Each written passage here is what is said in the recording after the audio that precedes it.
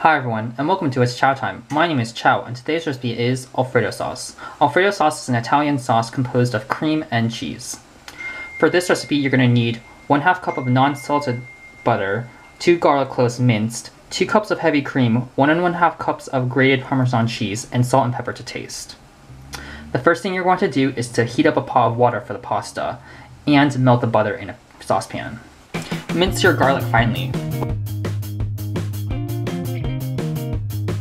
When the butter is melted, add the garlic and the heavy cream, and bring the sauce to a soft boil. When the sauce has begun to get to a soft boil, add in the cheese and lower the heat to low heat, and stir constantly to incorporate the cheese. Season with salt and pepper. Simmer the sauce for a couple of minutes or until it becomes a bit thicker. Add pasta to boiling water and cook until al dente. Serve the Alfredo sauce over pasta. All that's left to do is to take a bite and enjoy. It goes well with bread on the side. This has been Alfredo sauce. If you like what you see or like to see something else, please leave a comment below.